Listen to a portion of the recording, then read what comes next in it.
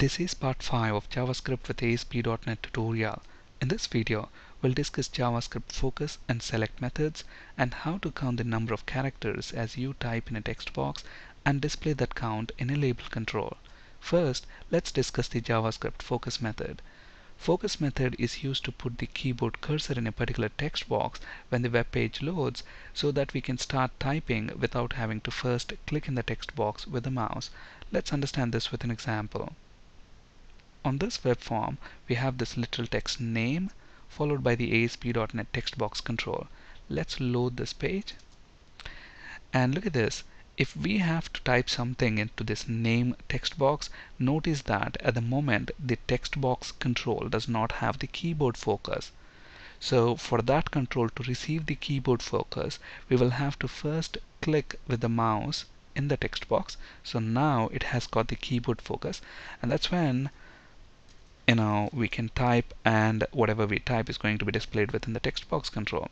Now what we want to do is, as soon as the web page loads, we want to set the keyboard focus to this particular text box, and to achieve that we can use focus method. Notice here we're calling focus method on this text box 1 control. Let's save these changes. Now when we reload this page, it's going to receive, this text box is going to receive the focus automatically. Look at that. When I reload the page, look at that, the text box receives the focus automatically without we having to click with the mouse in that text box. So that's the use of focus method. Focus method can be used with most HTML elements. And if you look at the example right here, on this web page we've got a text box control for name and a drop-down list for gender. Now let's say when the web page loads, we want to set focus to the drop-down list.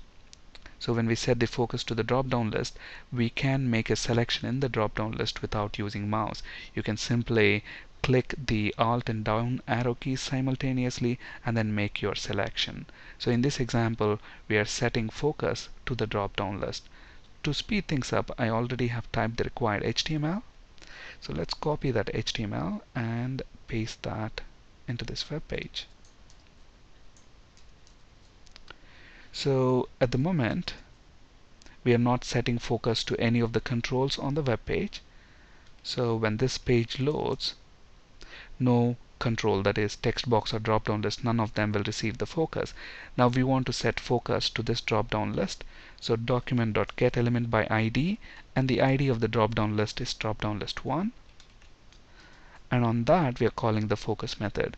Let's save the changes, reload the page. Look at that. When I reload the page, look at that, there is a blue border around the drop down list indicating that it's already having the focus. So now when I press Alt and down arrow keys simultaneously on the keyboard, I can see the selections and I can make whatever selection I want from that drop down list. So using focus method, you can focus any element on the web form. It works with most HTML controls. Now let's look at the select method. Select method is used to select the contents of a text field. So when you start typing, the new text that you have typed will automatically replace the existing selected text. You can use select method with text box and text area controls. Now in this example, we've got a single line text box and a multi-line text box. Now what we want to do is, within the multi-line text box, we want to display this default text which says type your comments here. And then when the web page loads, we want that select the text within the comments text box to be selected, so that when we start typing, the new text that we type will automatically replace the text that is already there. Now to get a multi-line text box in ASP.NET, all we do is use the regular text box and set the text mode to multi-line. So let's look at that in action.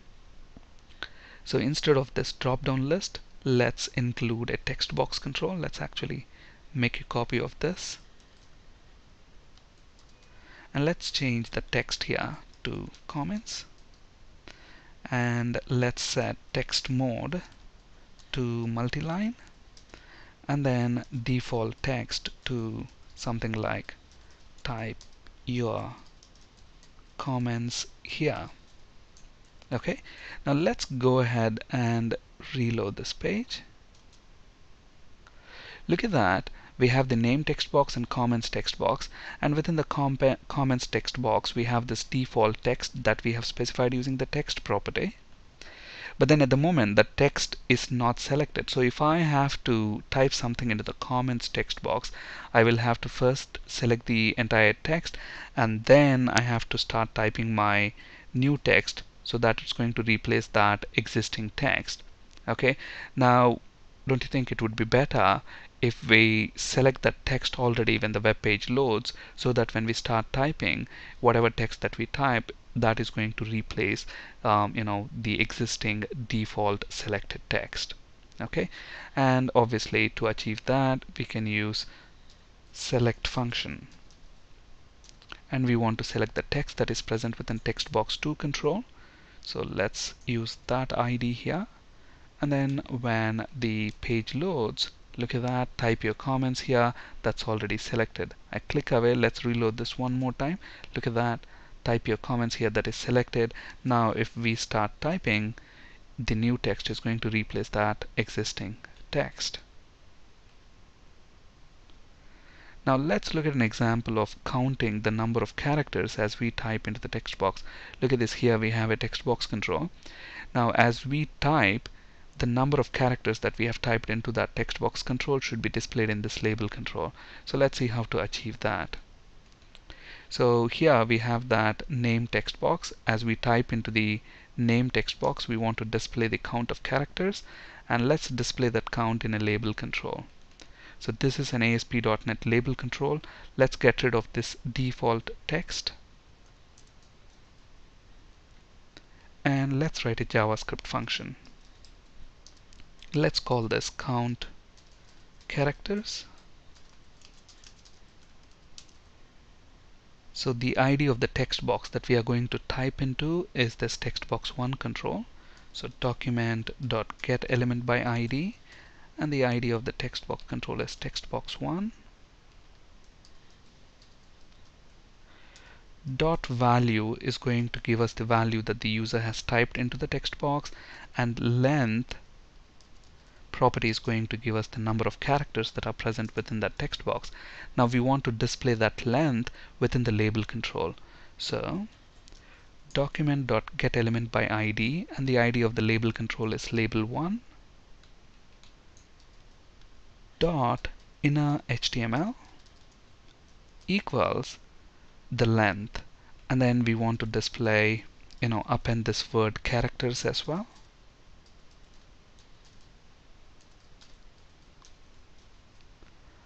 So let's save these changes, load the page, and look at this. As we type, the number of characters should be displayed in the label control, but it's not displaying them. That's because we are not calling that function. So let's call this function on key up event. So on key up,